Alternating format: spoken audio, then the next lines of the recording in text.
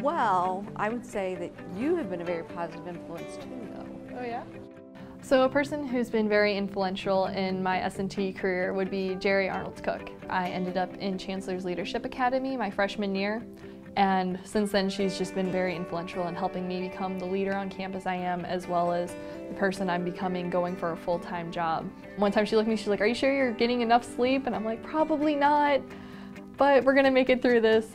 She's just been absolutely incredible in making sure that everything that I wanted to do when I came here as a freshman has been able to be accomplished.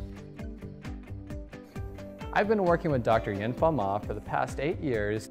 We screen for breast cancer in women using urinary biomarkers with an innovative technology that we've developed together. He's such a great stepping stone through his nominations, through the opportunities he provides the students to really go beyond just their research. So his training is twofold: one part science, one part learning to become a decent person. The most influential person on the S&T campus that affected me was Mrs. Stephanie Fitch. She made me super excited to learn about business calculus, and I'm not a person who loves math.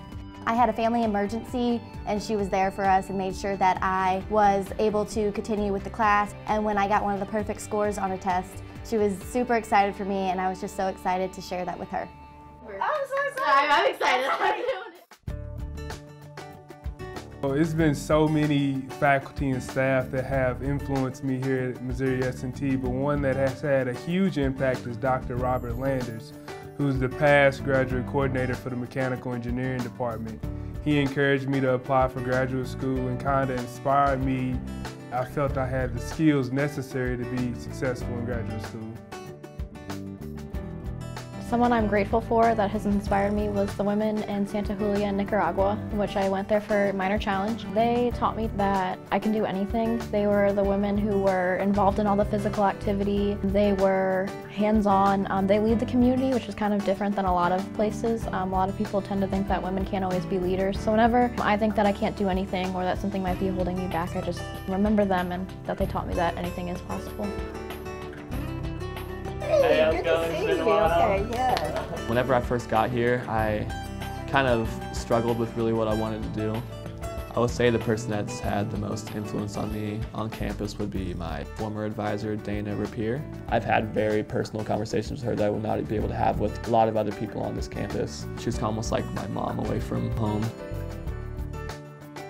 I have watched you grow from a young high school kid to a young professional lady. The most influential person on Missouri S&T campus in my life has been Dr. Stephen Raper. I met him my senior year of high school, and since then he has been a huge influence on me staying in Missouri S&T and also succeeding. He truly is committed to the students, and it's been refreshing to know that we are his top priority. So in my sorority, we are given Big Sisters as kind of a mentor to lead you through Greek life and lead you through college. My big sister, Emma, has completely changed my life. One day, I guess I was just really stressed from school and from everything in life, and I just broke down crying, and she was the first one that I went to because she's the one that I knew would be there for me, and she's still the #1 person that I go to. Any kind of problem at all, I'm not afraid to ask her for help anymore. Your peers are going to notice your progress. Big positive influence in my life here and in my education at Missouri S&T has been Ricardo Morales. He's a fantastic educator.